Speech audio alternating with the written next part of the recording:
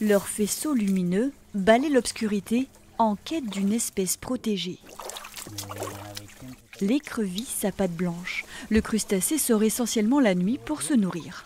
C'est une espèce omnivore, ça veut dire qu'il mange à peu près tout. Et c'est un peu une nettoyeuse, si on peut dire ça, des cours d'eau. Elle va être capable de manger des petits macroinvertébrés, des petits poissons, les cadavres de poissons. Une là-bas, ouais, à côté de la pierre, une là-bas, une là. Évaluer la population de cette espèce en voie de disparition, voilà la mission que ce groupe est en train de remplir pour la Fédération de pêche du Tarn.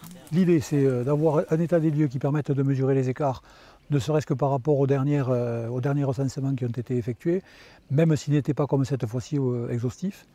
Et ensuite, effectivement, de poursuivre en mesurant les écarts dans les années qui viennent, parce qu'on se rend compte que cette espèce est extrêmement fragile.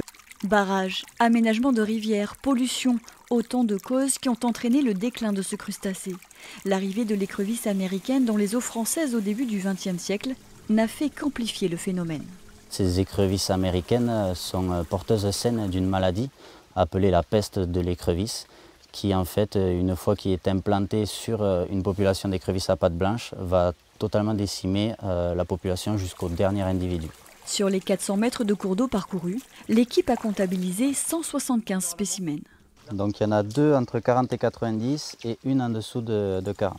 La pêche des écrevisses à pattes blanches est interdite, une mesure indispensable pour assurer la survie de cette espèce vulnérable.